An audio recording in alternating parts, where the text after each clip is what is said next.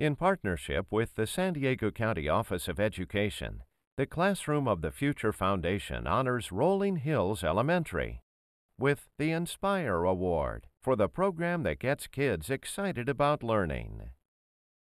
The Inspire Award is made possible in part by Qualcomm.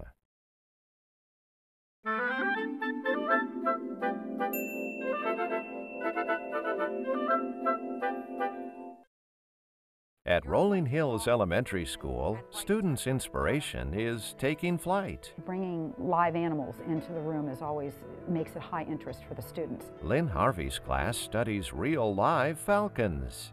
It covers all areas of the curriculum. With the use of the internet and 3 cameras, the students observe a growing family of peregrine falcons. We've actually watched mom feed the babies now that the babies have hatched out. Can't wait to see when they start flying. They're more than willing to do research when it's a real valid question that means something to them. The first time I did it, I never knew that a falcon could move every feather on its body.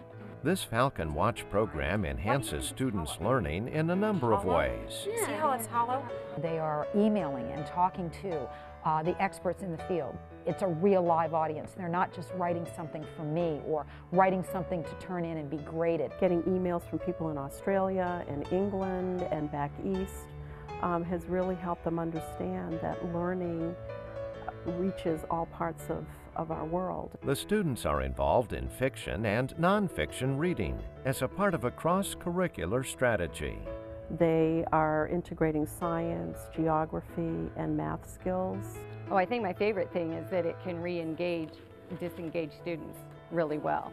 They're learning to make predictions based on data, which typically they don't usually think that way on their own at this age. And the effects of this project will fly on long after the little ones have left the nest. It can take students in your room who may not shine in other ways, and yet they can become an expert and they can learn something that's unique. They develop an awareness of the environment and nature, and they develop concern for it. You should be more careful with what you do with endangered animals. Rolling Hills Elementary School, using nature and technology to inspire learning. So that when they get up into middle school and high school, they're able to have some skills that maybe they wouldn't have otherwise by just talking to me all the time. So